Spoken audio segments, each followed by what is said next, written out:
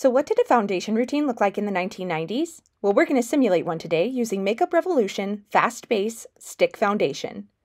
90s fashion and makeup has had a huge resurgence lately, but luckily not everything has come back.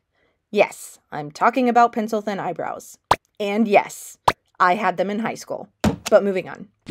1990s fashion spanned from bombshell glamour to grunge. So today we're going to split the difference by doing sort of a girl next door foundation look. So unless you were doing a grunge rock look, you probably passed over the pale foundation for one that was closer to your natural skin tone, if not slightly deeper for a bronzed look, as tan skin was very popular at that time. But in both instances, it was powdered to a matte finish, and there wasn't as much of an emphasis as we have today on contouring and highlighting, as most 1990s makeup looks were all about the eyes and lips. So there you have it, a 1990s foundation routine.